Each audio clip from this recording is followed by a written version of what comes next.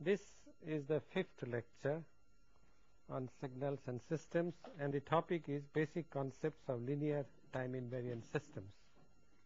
In the process, we shall introduce the term convolution, which is one of the most important processes in the analysis of signals and systems. Before we come to the topic proper,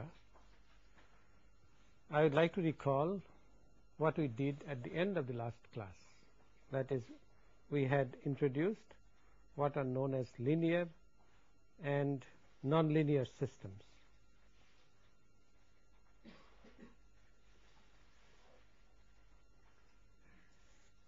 And I said the strict definition is, formal definition, that if x1 of t leads to y1 of t, and if x2 of t applied independently leads to y2 of t, this is the system S, and this implies that if you multiply x1 by an arbitrary constant alpha 1 and superimpose this on alpha 2 multiplied by the second input, leads to the same type of multiplication and superposition of the outputs, that is alpha 1 y1t plus alpha 2 y2t. This is the formal definition of a linear system. If this is obeyed, then the system is said to be linear. There are two principles involved. One is superposition and the other is homogeneity. Both must be obeyed in order that the system is linear. Both must be obeyed. But if it disobeys one, you can throw out the system that it is not linear. All right. Again, the same principle. One counterexample is sufficient to disprove an assertion. 1,000 examples are not sufficient to prove an assertion. All right. So if you can prove that the system does not obey homogeneity, all right, it is not linear. You don't have to test for superposition. On the other hand, if it obeys homogeneity, you have to test for superposition also in order to see whether the system is linear or non-linear. But this general test, which incorporates both superposition and homogeneity, should suffice. We'll take one example before we go to formal characterization of linear time invariant system. And this example is, we have a system S to whom the input is x1 of t and the output, it's an SISO system, single input, single output, and the output is given by minus infinity to 3t x tau d tau. We have to find out, we have to characterize this system. The first thing we ask is this a linear system? Is this linear? See, if I apply x1 of t, then the output shall be y1 of t. If I apply x1, output is y1. If I apply x2, output is y2. So if I apply alpha 1 x1 of tau plus alpha 2 x2 of tau, then the output should be equal to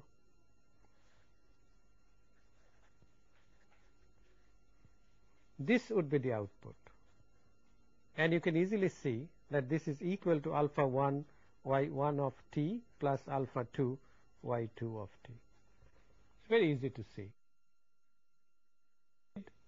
Linear.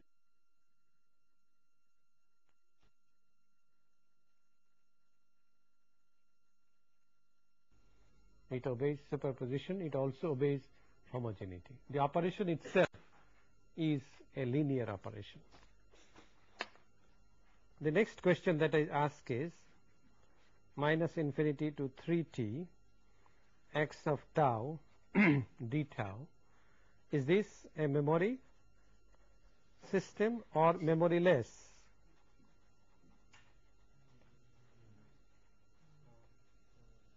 Does it have memory? Yes, it does, because the present output t, yt, depends on all past outputs from minus infinity up to 3 times t.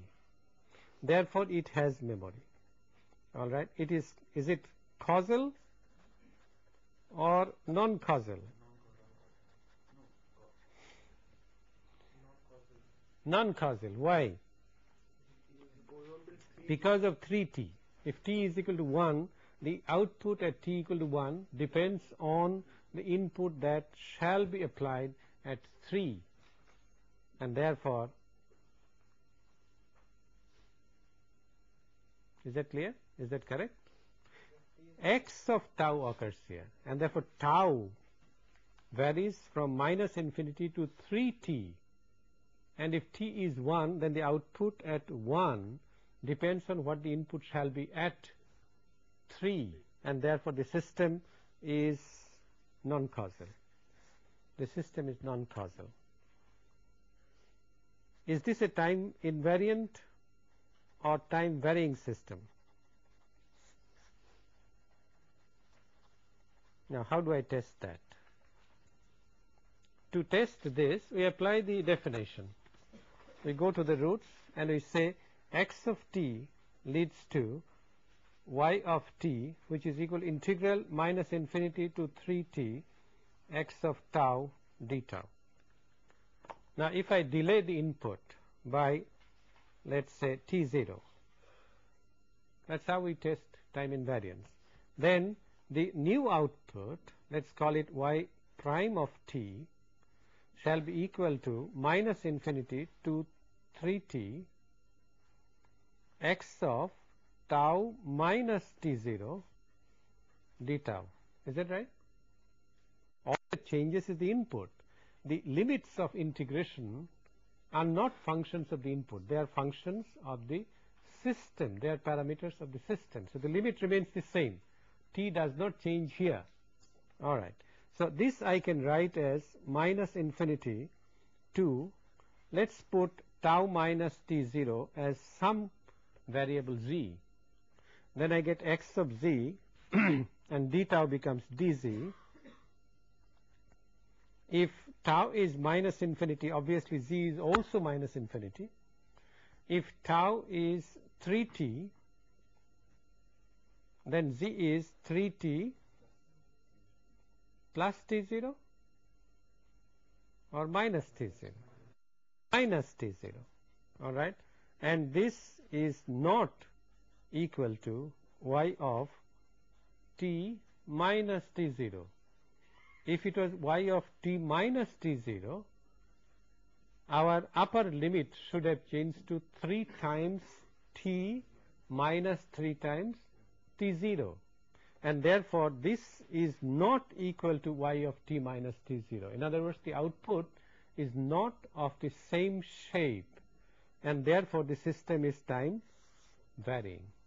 We have to be very careful about testing time invariance or time varying character of a system. Well, is it stable? Our relationship is yt equal to minus infinity to 3t x of tau d tau. Is this a stable system? Well, in order to test whether it's stable or unstable, you might have to think a little and apply some clever tricks. Here, for example, we apply that principle of honesty in human beings. Find one counterexample. If you can find one x tau for which the output grows in an unbounded manner, then we conclude that the system is unstable. The simplest that we can think of is, let xt be equal to a unit step function, ut. All right. Then what is yt?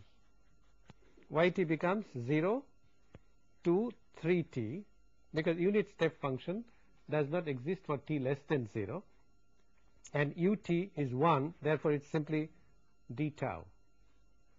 All right. So this is 3t ut. Is that right? If xt is ut, then the output is 3 times t Why did I multiply by ut?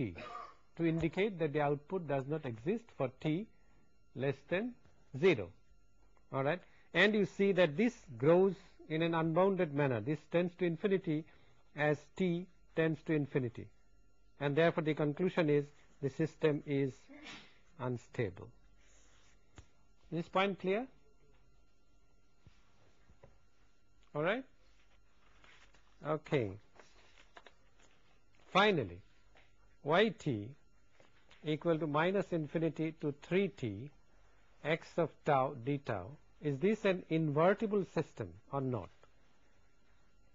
That's the question. Is it invertible? Yes.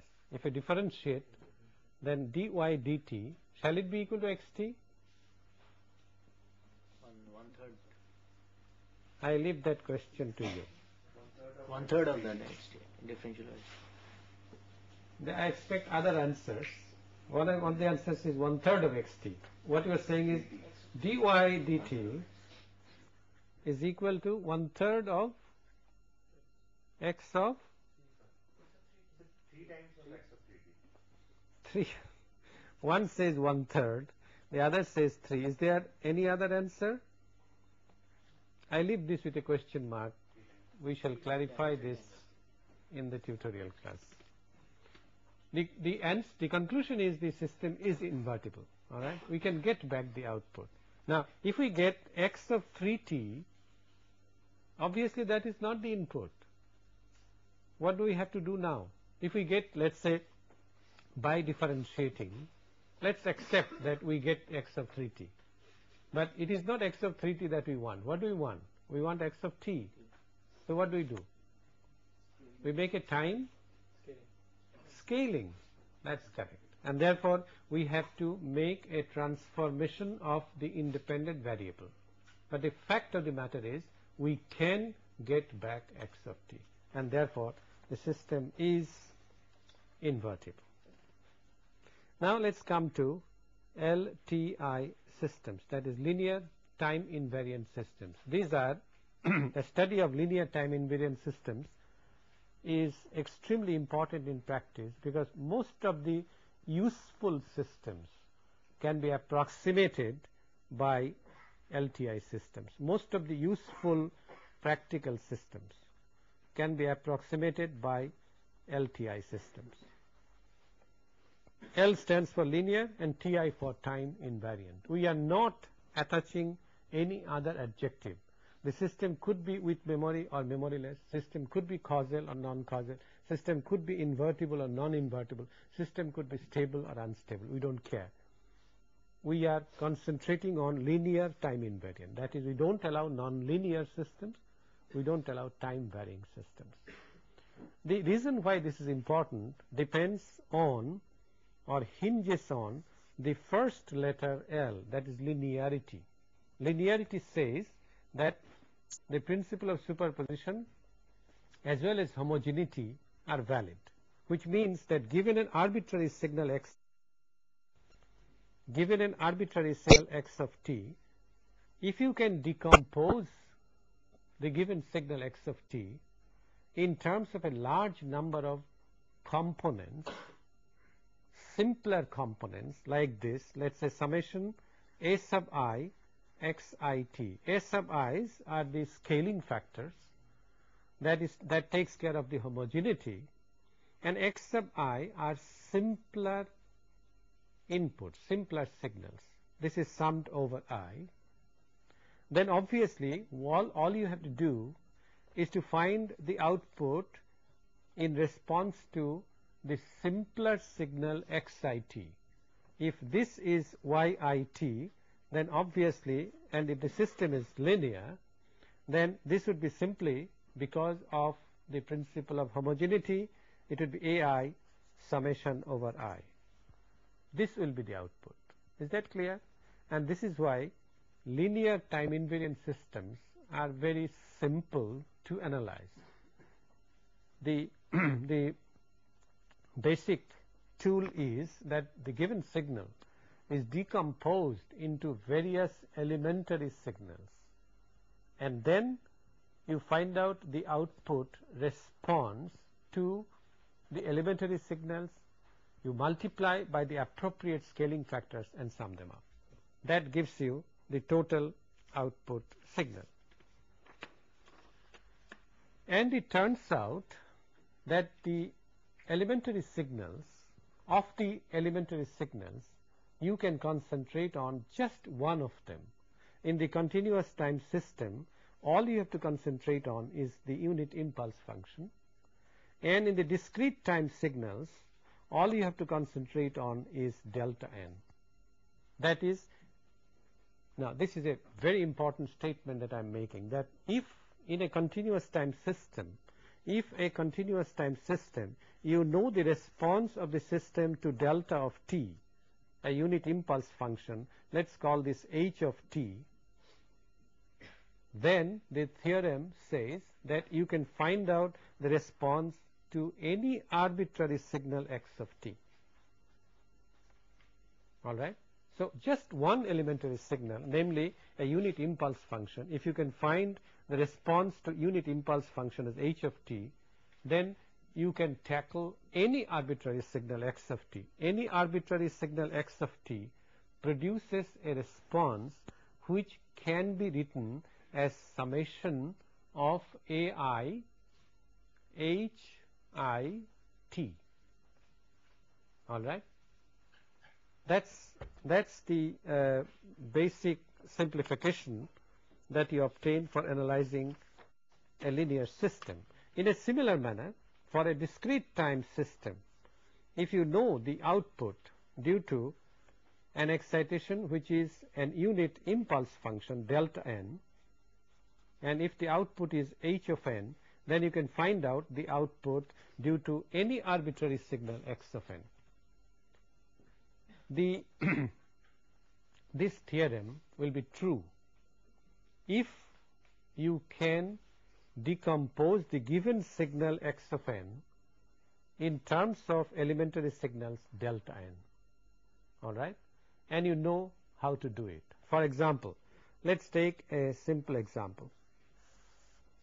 Suppose I have 1 half minus 2, 0 is 0, plus 1 is, let's say, minus 1, and plus 2, let's say, is half. Suppose this is my signal. All other samples are 0. This is my sample. Can I write it as a summation of delta n's? Can I decompose this signal as a summation of delta n's? And it's very easy to see that x of n can be written as minus 2, take the non-zero samples only, at minus 2 it is half, so half delta of n plus 2, wonderful, then plus 1 delta of n plus 1 plus 0, then minus delta of n minus 1, then plus half delta of n minus 2. That's it. And therefore the arbitrary signal can indeed be decomposed into delta functions. And if you know the response to delta n, then you know the response to all the components, provided the system is time invariant. Because if you know the response of the system to delta n, let's say h of n, then delta of n minus n0, whether n0 is positive or negative should not matter. In a time invariant system, this will lead to h of n minus n0. And this is where the importance of time invariance comes in. All right? So let's recapitulate the importance of the two adjectives, linear and time invariance. Linear means that you can decompose the signal in terms of just one elementary signal, delta t or delta n. And Time invariance means that if you know the response to delta n, then you also know the response to delta n minus n0. And a general signal x of n can always be written as x of k delta n minus k summation k equals minus infinity to n. All right? Any general signal can be written in this form.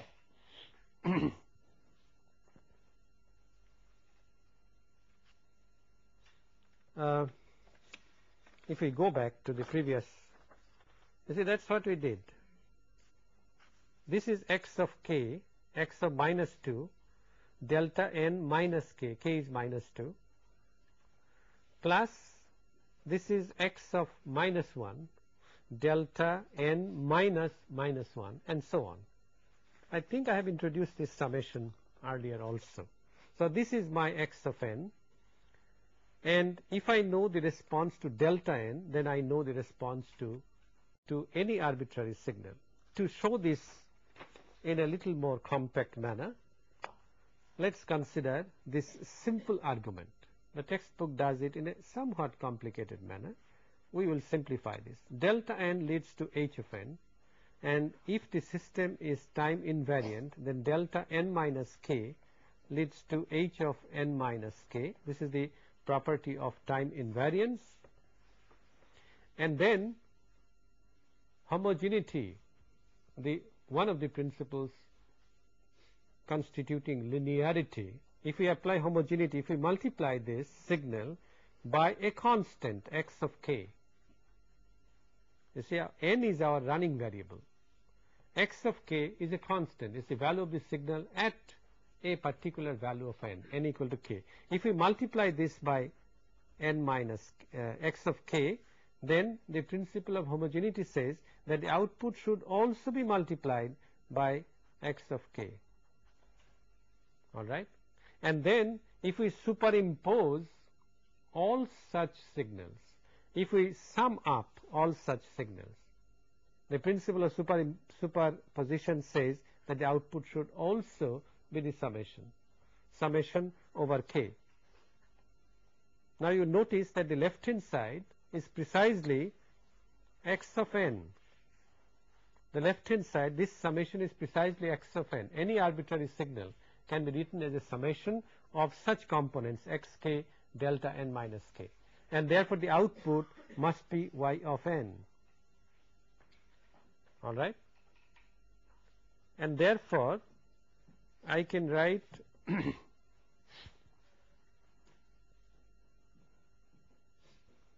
there's one confusion that I created. Let me refer to the previous slide. Does it matter if this upper limit is changed to infinity?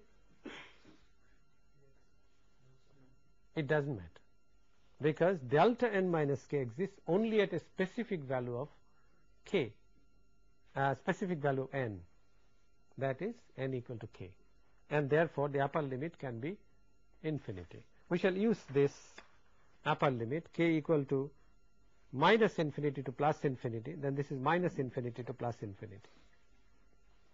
In other words, the output of a linear time invariant discrete time system to an arbitrary input xn is given by xk h of n minus k summation from k equals to minus infinity to plus infinity. And this summation is called the convolution summation. Convolution summation. And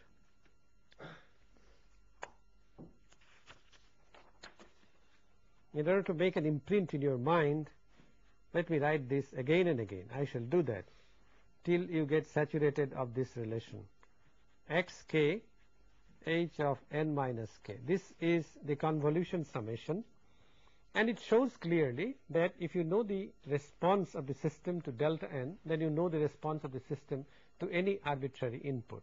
Now, this operation of taking xk, that is a particular value of the signal sample, multiplying by h of n minus k, which is a shifted impulse response. H of n is called naturally the unit impulse response, that is the response of the system to unit impulse, h of n. All right, x of k is the value of the signal at an arbitrary instant of time, n equal to k. H of n minus k is the shifted impulse response. You multiply the two and take the sum from minus infinity to plus infinity.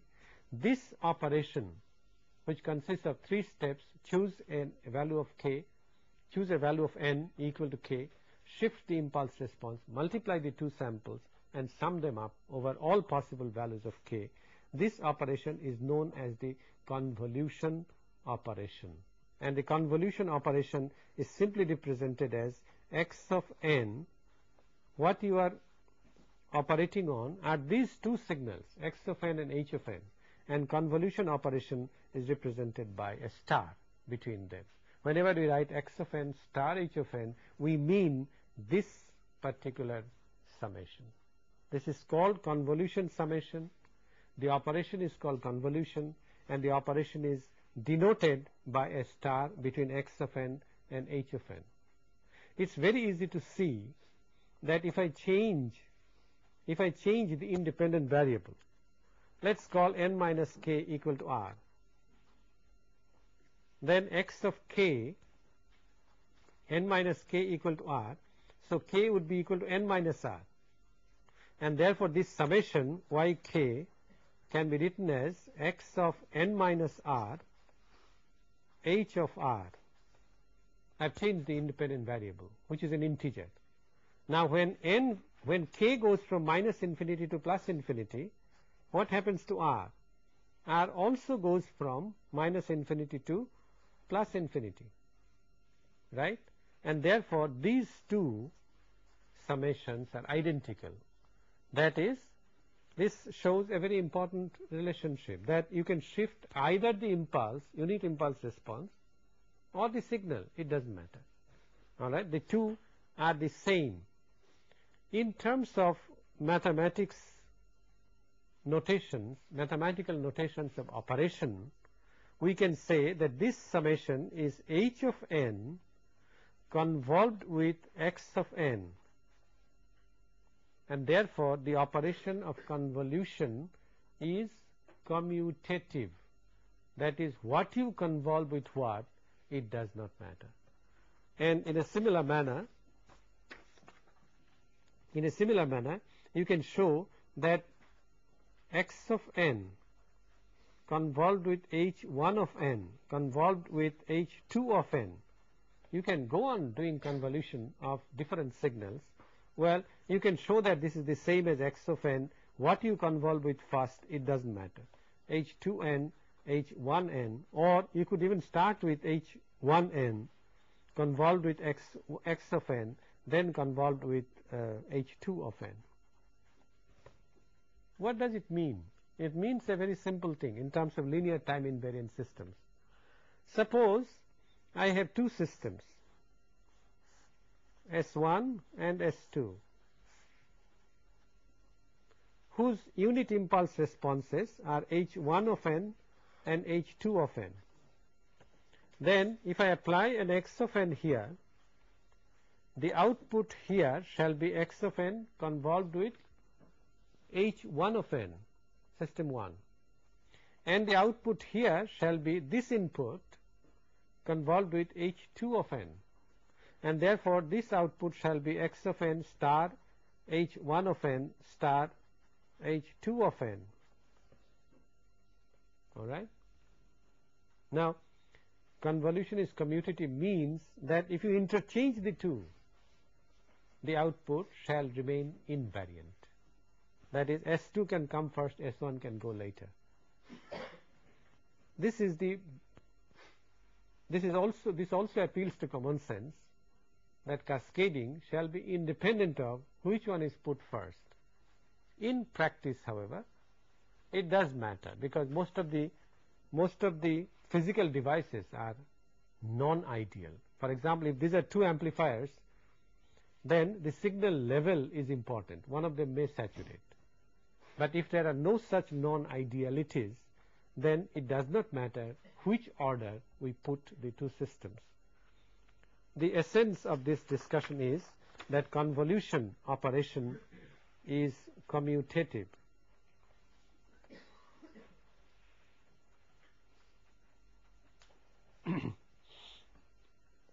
Convolution is also associative.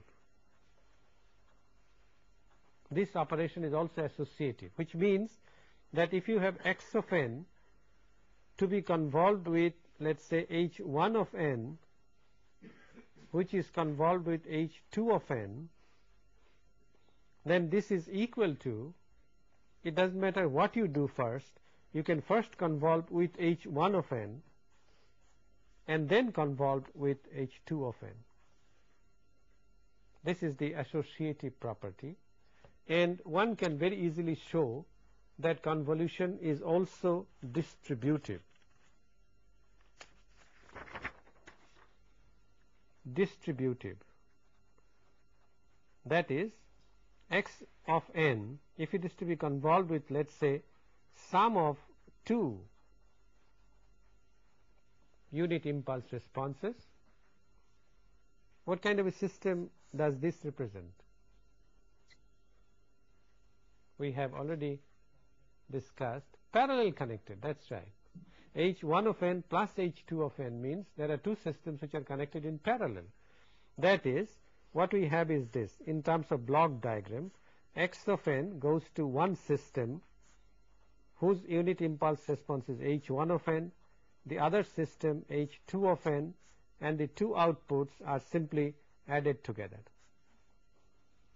That's what it represents, y of n equal to x of n convolved with h1 plus h2. Now, you can, the distributive property says, it's very easy to show from the definition that this is equal to x of n convolved with h1 of n plus x of n convolved with h2 of n, which is what we have represented by this block diagram. The proofs are elementary, and therefore I omit the proofs. Just from the definition it follows.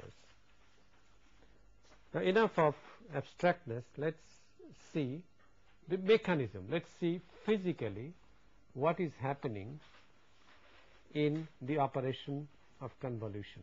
It will also show you a simple way of visualizing convolution. Let's take this. Convolution is x of k, h of n minus k, summation k equals minus infinity to plus infinity. This is y of k. I'll continue to write this as many times as I can so that you don't have to hesitate as to what convolution summation is. Now, let's see physically what is happening. This is a discrete time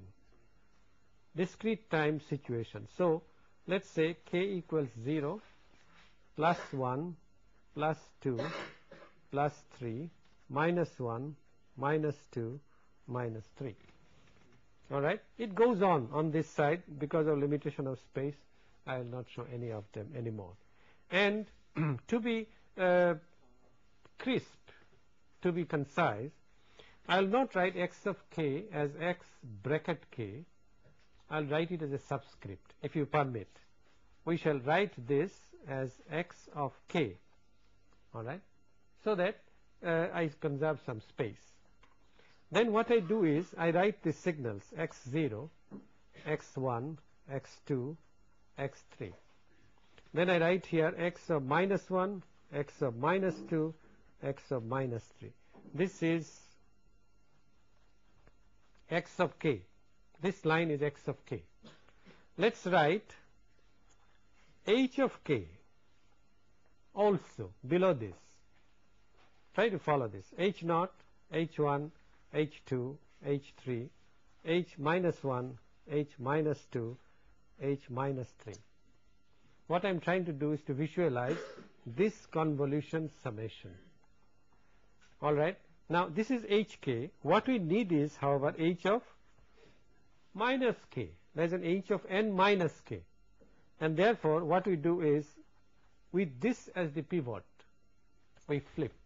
That is, this becomes h1, this becomes h2, this becomes h3, h of minus 1, h of minus 2, h of minus 3. Now suppose I have to compute y of 0, that is at k equal to 0. Then y of 0 is simply x of, So it should be y of I'm sorry, I beg your pardon. This must be y of n. All right, putting n equal to 0, y of 0 shall be x of k multiplied by h of minus k. Corresponding samples have to be multiplied and then they have to be added. So in terms of an operation, what we do is we multiply this to x0 is h0. We multiply x of minus 1 to h1. If k is minus 1, then it will be h of 1. We multiply x1 to h of minus 1. We multiply x2 to h of minus 2. We do this multiplication column wise and then add them up. All right. That will give me y of 0. Now, reduce this. We had x0, x1, x2, x of minus 1, x of minus 2, x of minus 3, and so on. This is x of k. And then we had h of minus k. H of minus k, we had h0. This was h of minus 1. I beg your pardon. I'm making a mistake again. This is h of minus k. So h of 1, h2, h3, h of minus 1, h of minus 2, and so on. Now suppose I want to construct h of 1 minus k. H of 1 minus k. What would happen to this? It would be shifted one position to the right. It is 1 minus k, not k minus 1. It would be one position to the right, which means that h1 shall come here, h0 shall go here, this will be h of minus 1, this will be,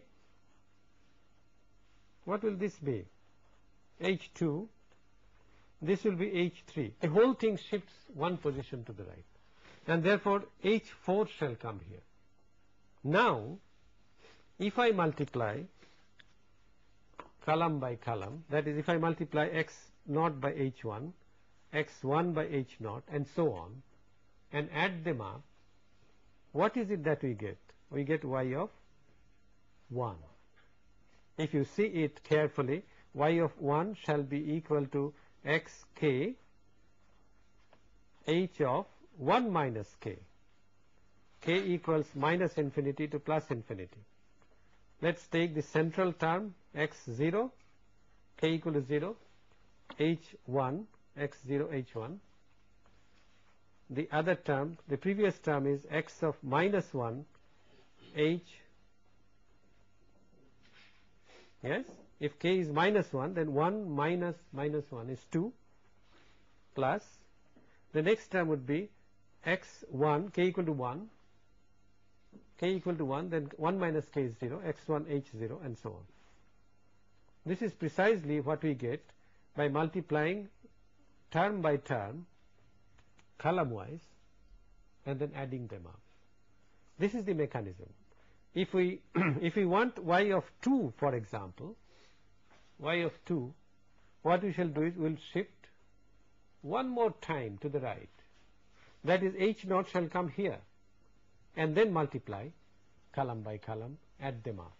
This is also a practical method of evaluating the convolution. If every time you have to write this summation and substitute and so on, it takes much more time. Even on the computer, all that you have to do all that you have to do is to give a shift instruction, then multiplication column by column and addition. It saves a lot of time. Let's consider an example, a simple one. Let's say we have x of n is like this. We have a sample at -1, this is 1. We have a sample at 0, this is also 1. Then at 1 it is 0, at 2 it is 1, and at 3 it is 1. Let's say this is x of n. H of n, let's make it simpler. Let's make 2 samples, just 2 samples. One is, let's say, at 0, and the other is at 1. To bring variety into experience, let's say this is 1 and this is -half. All right. We have to convolve x of n with h of n. All other samples are 0. All other samples are 0 on this side, and so on. Okay.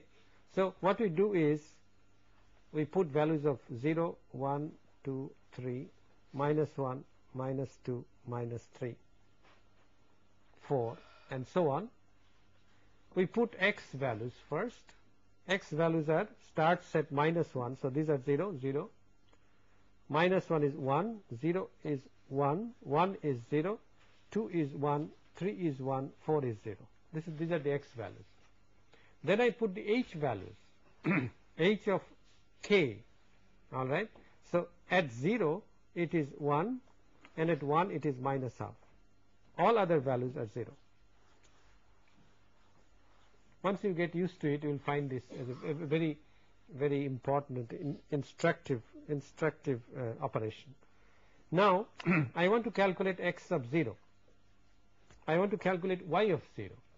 Then what I do is, first I flip this over with 0 as the pivot. That is, I make -half here, 1 here, 0 here, all other samples are 0.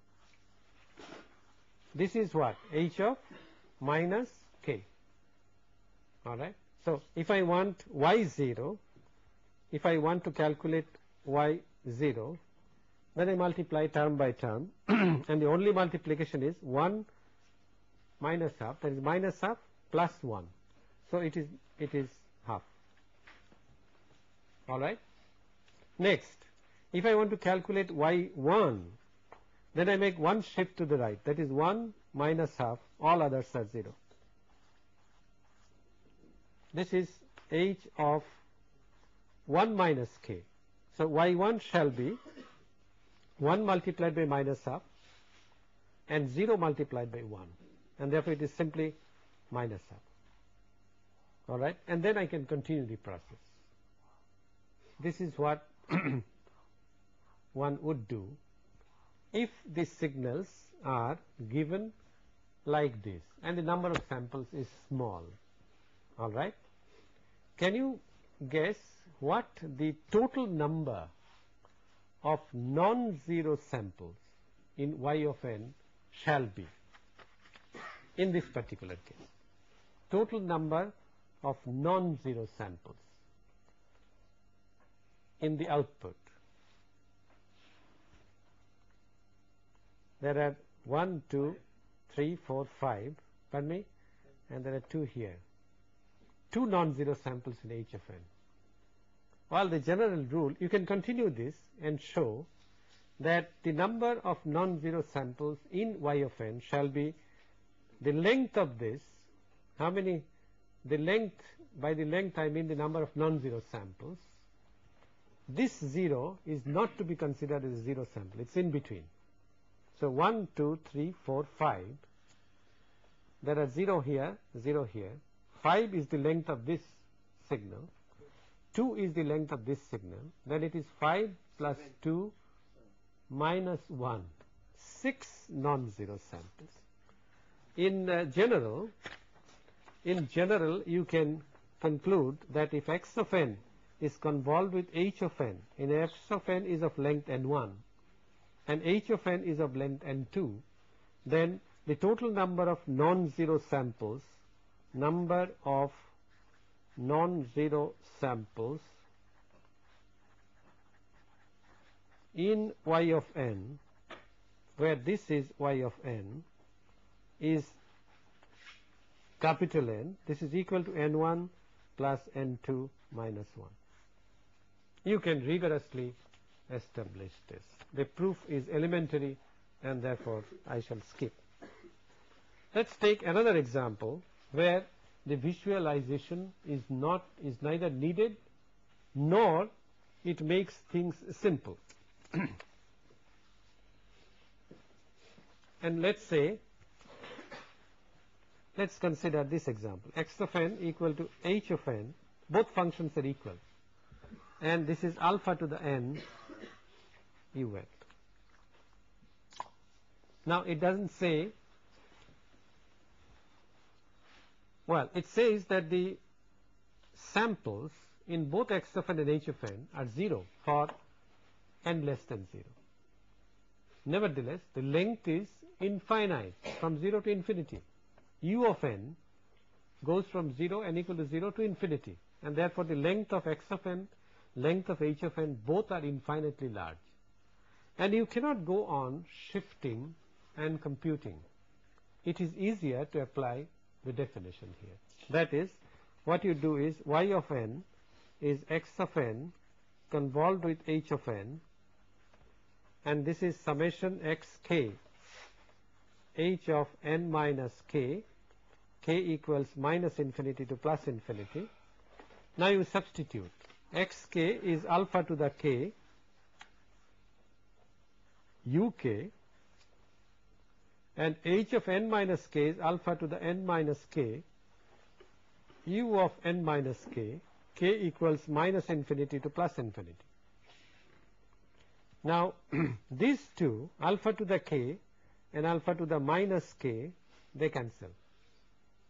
Alpha to the n, the summation is over k, so n must be a constant. You can take it out, alpha to the n.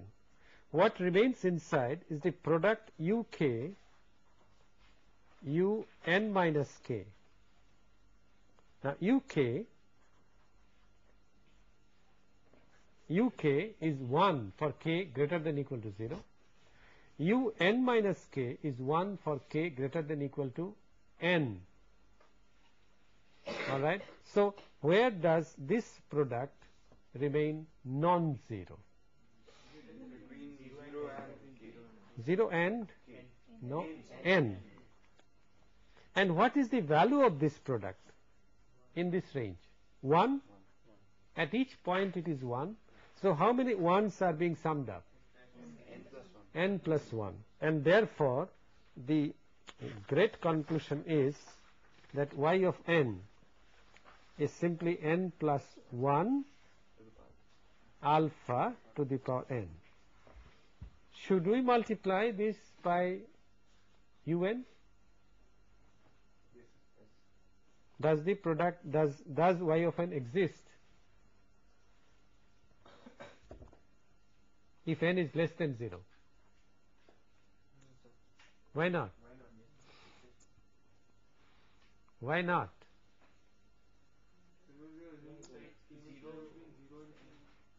If the system is causal, then you remember the definition. X of t1 equal to x1 of t equal to x2 of t, t less than equal to t0, then y1 of t, y2t, t less than equal to t0. I would leave you pondering over this question. Should we include a u of n or not? I will not answer all questions. I will raise some questions and leave them unanswered. All right? When you ask a question, I will I'll take care. I'll try to answer. But some questions I'll leave.